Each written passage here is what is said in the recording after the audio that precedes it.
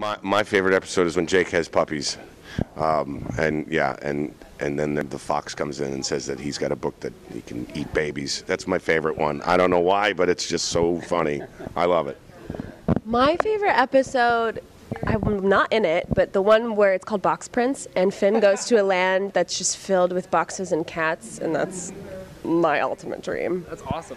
Yeah, or the Orgalorg episode continues to delight and mystify. I like the episode, one of the very early ones when it's Trouble in Lumpy Space, and me and Jake both get the lumps because we just got to do Lumpy Space impressions, which was awesome. Oh my God, we can't sit on my ball, Jake. Ha. Awesome.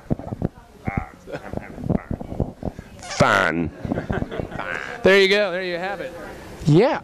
Well, I guess telling stories and escapism and stuff like that is always good for kids if it engenders imaginative flights of fancy. But I think Adventure Time also traffics in deeper themes that I think it goes deeper than most sitcoms and other shows that kids watch. So I think there's emotional resonances there that are actually quite useful.